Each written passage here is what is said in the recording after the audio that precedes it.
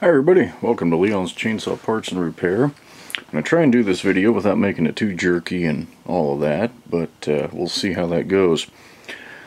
I have promised the guys on House of Homelight that I would do a video on why I prefer to use a chain grinder to any other method of sharpening my saws. Now obviously on the hill this isn't available.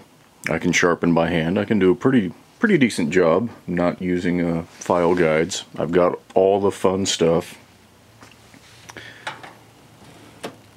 Got some original Homelight file guides that have the angle markings on them. I've got the later Oregon ones that are marked a little goofier.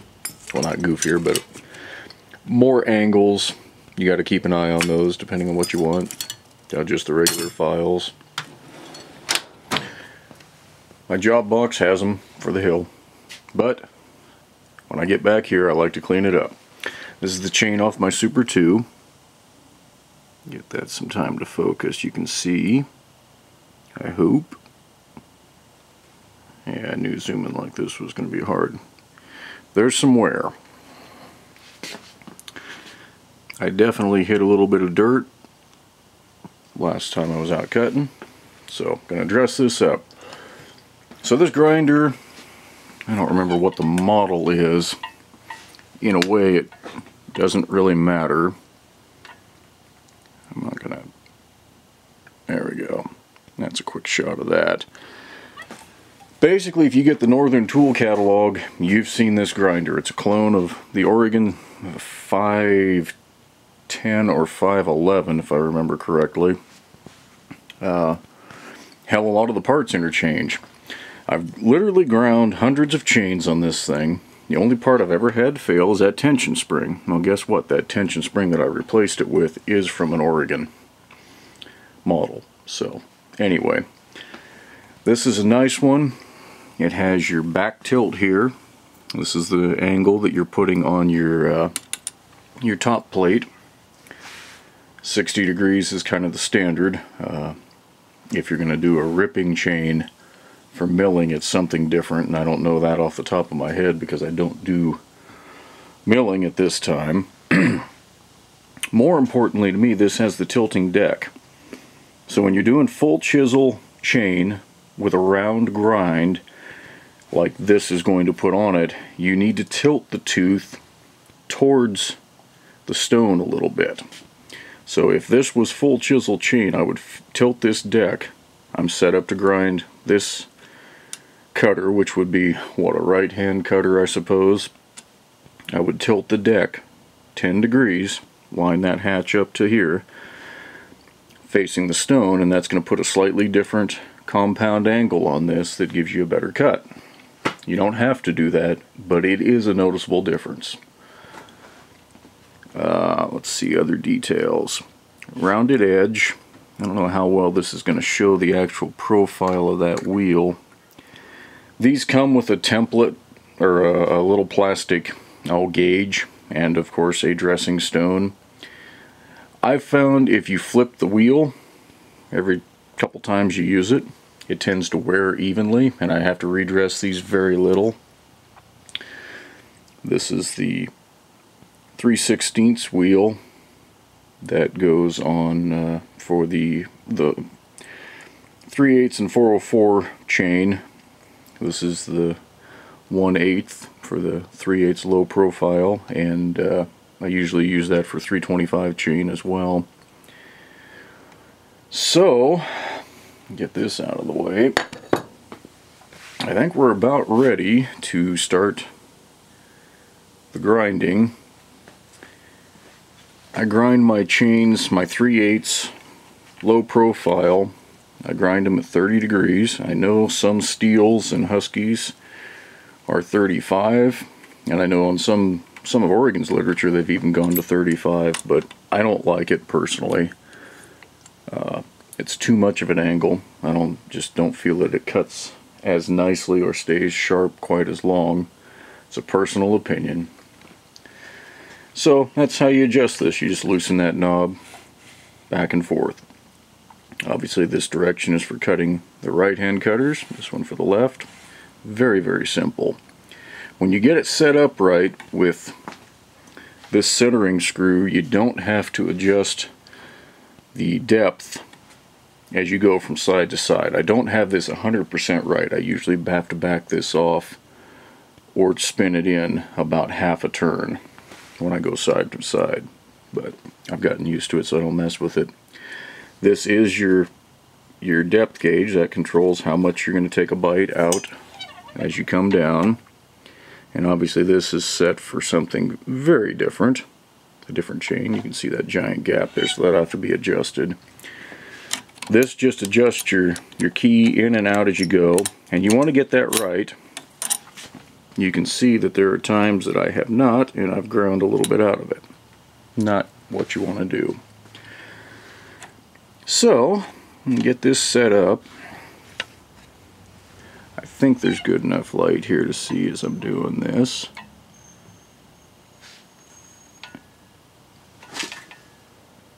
That's again getting close, but you can also see the height is off there. I'm not actually getting down to the tooth, which means I'm going to need to reduce that a little bit. Okay, now I'm sitting in the gullet. Set screw is just tight on the mount there. So by lucky guess, it looks like I've got that just about right. And where it's sitting isn't quite touching the wheel. So I'm going to give it a tad more. See if that did it. This is a hell of a lot easier and a hell of a lot quicker when you're not holding the camera. Okay. Yeah. Okay. Heard that grind, it tried to lift. So what I'm going to do is attempt to find something that'll hold this camera tripod and not make a giant crash if I drop it. Let's see how this goes. Grind a few of these teeth. Here we go. The old shop stool.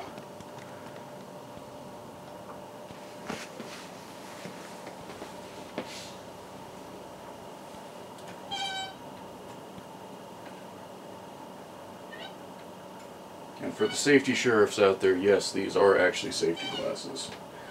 The ones here in the shop, the clear ones, are destroyed, so these are a combo sunglass and safety glass. Guess would help if it was plugged in all the way.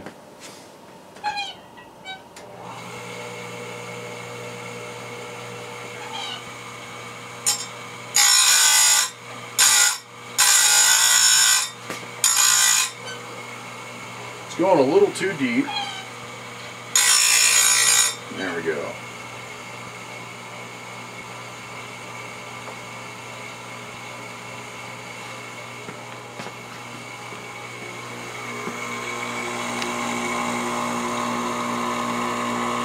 You can see the fresh grind. The edge, this is semi-chisel chain, so even though I got some garbage built up on here, try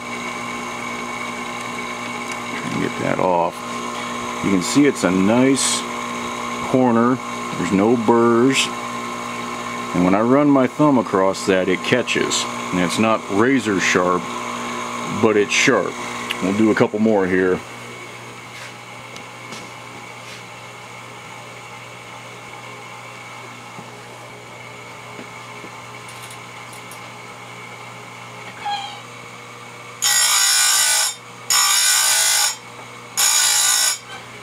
And you see that one took more off.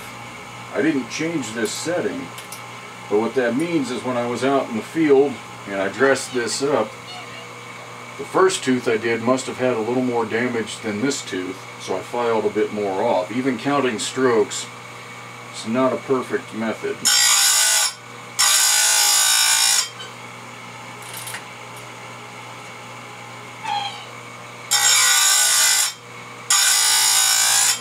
Same thing on that one.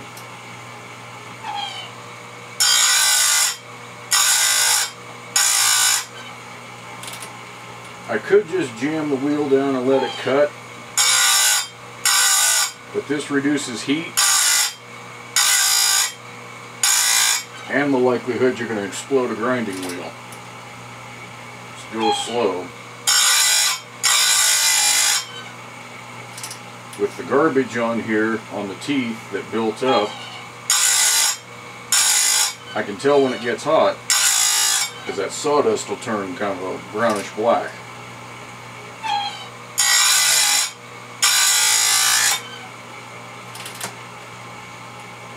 Thankfully, I didn't hit any rocks.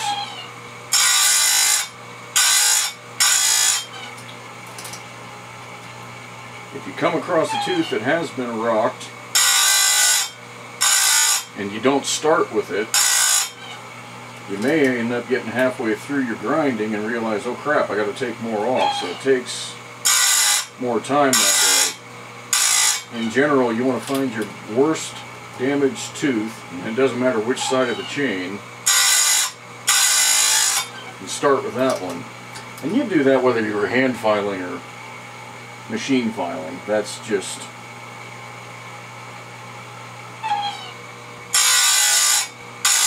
a best practice. Okay, that's all the right hand cutters. So now, to demonstrate why I do this, zoom this in just a tad, or why I like doing it this way. I'm going to get my caliper out and I'm going to see if these are all the same size within reason.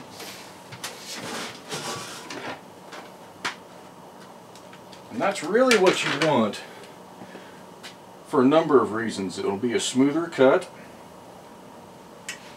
and your guide bar is going to wear evenly. If you have teeth that are longer on one side or the other, you're going to end up with abnormal wear on your bar. It's going to wear to one side, and then you'll start getting crooked cuts.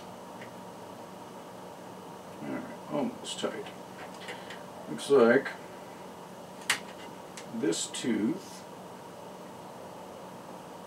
right there, with that 5.27 millimeters, or not quite 0.21 inches. And this tooth, right there, just nice tight fit. This tooth, same thing. So again, that's the consistency that you're looking for. So what I'm going to do is save this setting when I flip this base over to grind the other side. That's going to put the grinding wheel slightly the tooth slightly closer to the grinding wheel.